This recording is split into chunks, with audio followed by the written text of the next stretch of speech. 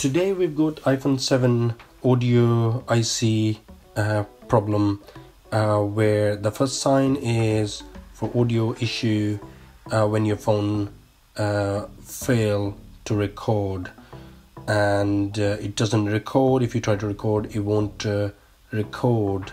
The second sign is when you try to call someone, it looks like the call is going through, but it's not, and loudspeaker will gray out.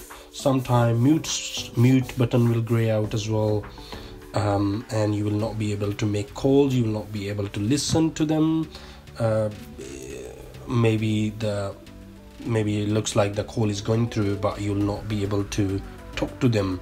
It's just all is because of audio IC problem. That problem, it's common problem in iPhone 7 and 7 Plus. So let's go ahead and fix this issue.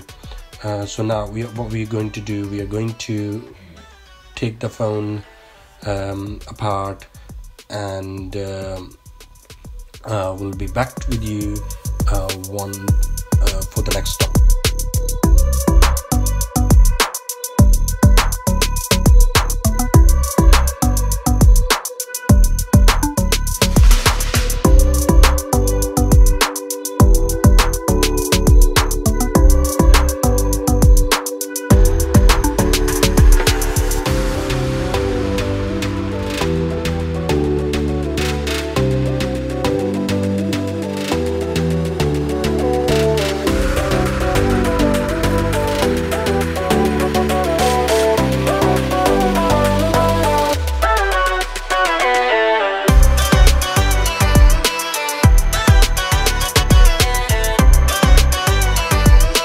Motherboard is out of the housing.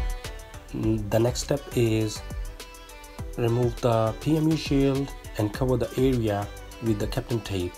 The reason we cover the area because we don't want to overheat the motherboard, because if you do, you'll end up rebolting the BB PMU, which is other side of the motherboard. So make sure you don't overheat the motherboard, and use whatever the safest way. What is the safest method to remove the audio IC? Some people use preheater.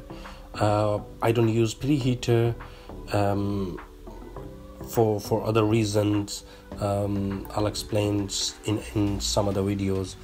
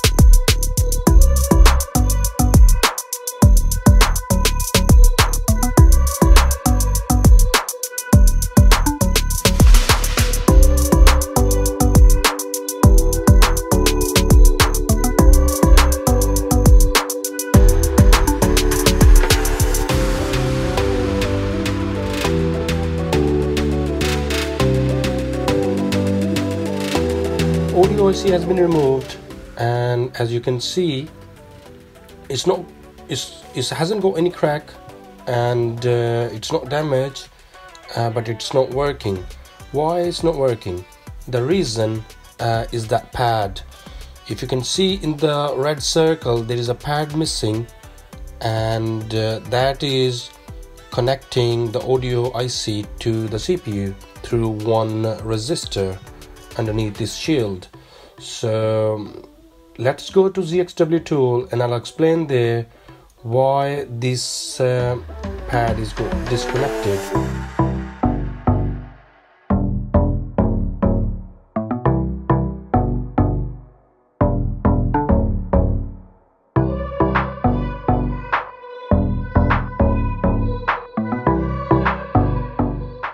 Okay, here we have our ZXW tool, and we have open iPhone 7 logic board. That's top side of the board, that's bottom side of the board, but now we need bottom side of the motherboard, so we don't need the top side of the motherboard. So let's just focus on bottom side, because we've got our audio IC right here.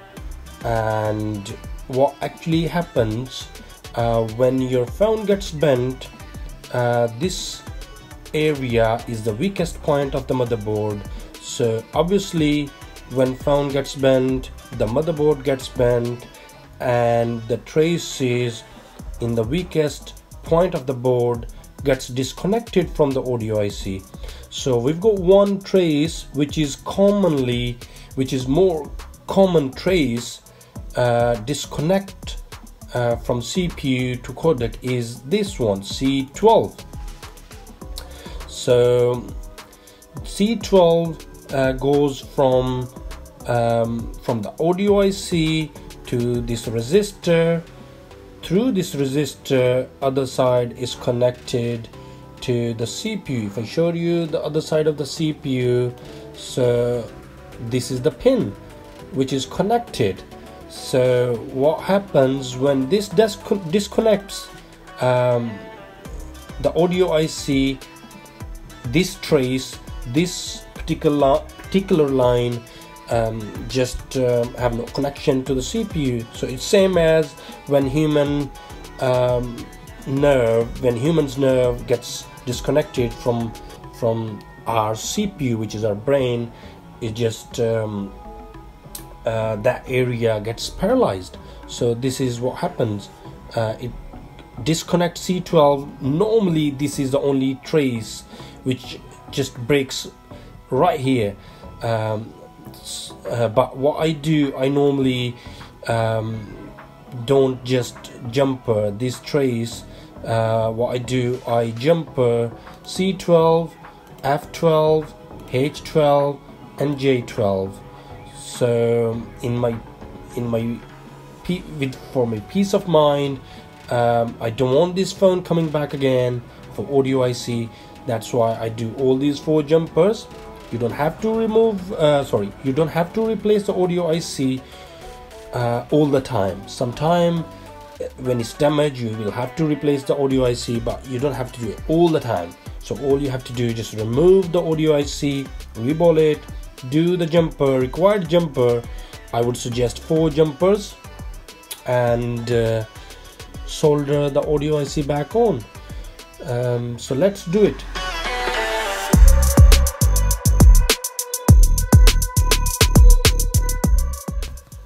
So now we'll go ahead and jumper these 4 affected traces.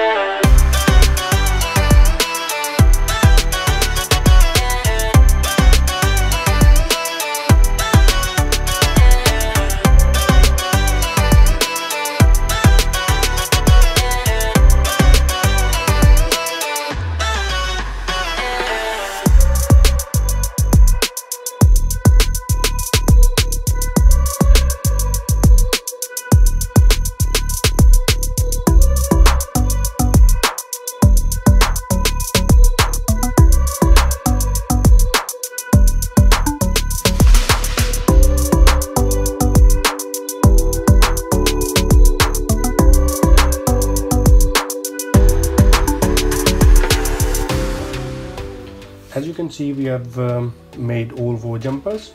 Now we'll clean the motherboard, and after cleaning will make sure all the jumpers are sturdy and stable.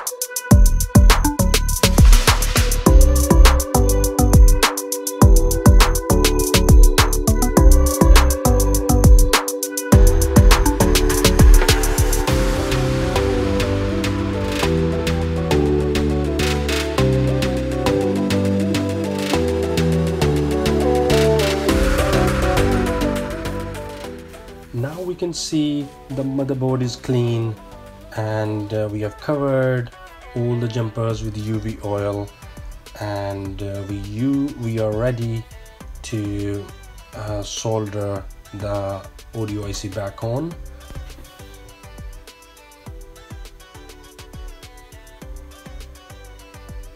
So let's go ahead and solder the IC.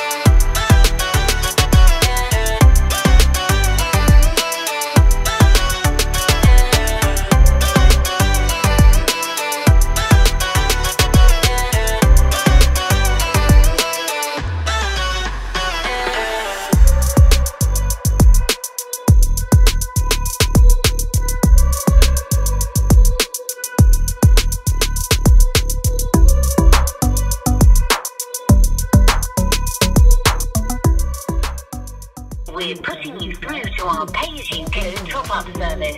This call is for 10%